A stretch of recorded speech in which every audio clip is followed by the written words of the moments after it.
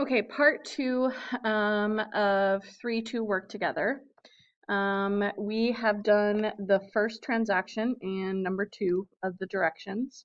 So we're going to move on to the next transaction. The next one is July 7th as well. But this July 7th, we are recording employers' payroll taxes for the pay period ended July 3rd, memorandum number 55.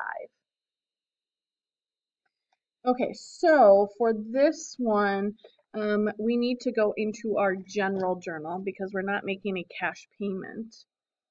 So I need to go to my general journal, and the date is July 7th. Okay, and we are recording our employer's payroll taxes for the pay period ended July 3rd. So that's going to we're going to start with our payroll taxes expense, trying to get organized here. So our payroll taxes expense, we're going to start with carpet. Okay, we are using memorandum 55 for this. And what we're going to do is we figured out these numbers here. So here are payroll taxes. So for carpet, it's going to be a debit of 302.7.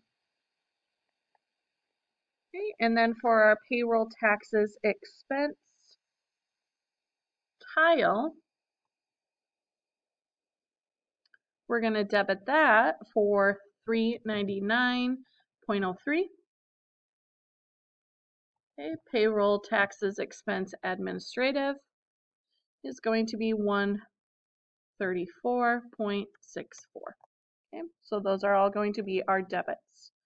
Next, we're going to be crediting our payable accounts. So first, we're going to have our Social Security tax payable. We're going to credit that account for this number here that we figured out, 523.13. Medicare tax payable is going to be 122.35. Unemployment tax payable federal is going to be a credit of 19.09. And our unemployment tax payable state will be a credit of 171.8. Okay, we do want to double check that our debits equal credits because we have quite a few debits and credits here, so just add them up to make sure. We should be good there.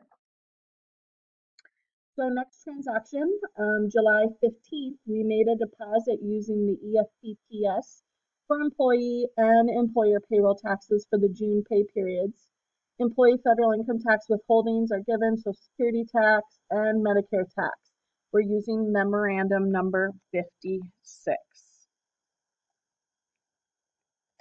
Okay, so on this one, we are using an EFTPS. So we're using a memorandum for our source documents. However, we're still making a cash payment. So we are going to go into our cash payments journal. The date is the 15th. And what we're going to do is we're going to debit first our employee income tax payable federal.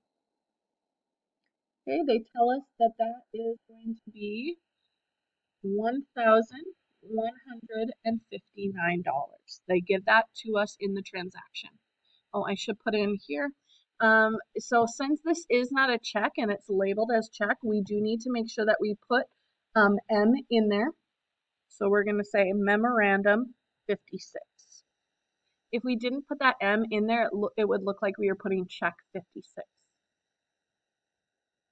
Okay, the next thing, we're going to debit our Social Security tax payable, and we're going to debit that for what they tell us in the transaction, so $2,230.52.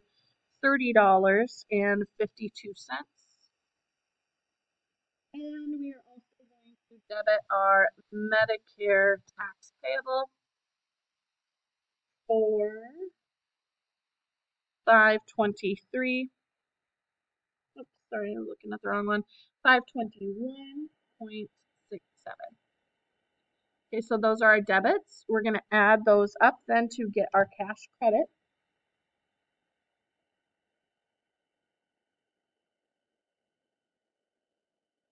So our cash credit, what we're going to credit cash for should be $3,911.19.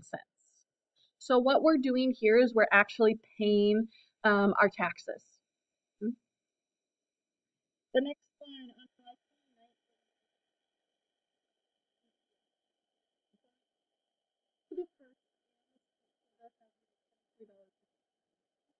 on memorandum number 57. So we're still in cash payments. It's the 29th. We're paying unemployment taxes. So we're going to debit unemployment tax payable federal. We're using another memorandum. So I'm going to use M57. I'm going to debit that account for the amount given to us, 523.69. And I'm simply going to credit cash for that same amount, 523.69. The last transaction is also on the 29th. It says that we paid state unemployment tax for the quarter ended June 30th, $303.16, check number 579. So now I'm paying off my state unemployment. So I'm going to debit unemployment tax payable state. This time I'm using a check. So I'm just going to put the number 579. I'm going to debit that for 303.16. And I'm going to credit cash for 303.16. Okay, that should be it. What I would maybe suggest doing for the 3, 2 on your own is going back to the 3, 1 on your own and printing that off. Remember, you will need the payroll register to help you fill out the on your own part. So it just might be worth printing that off, make it easier for you. Okay, so I'm gonna check answer.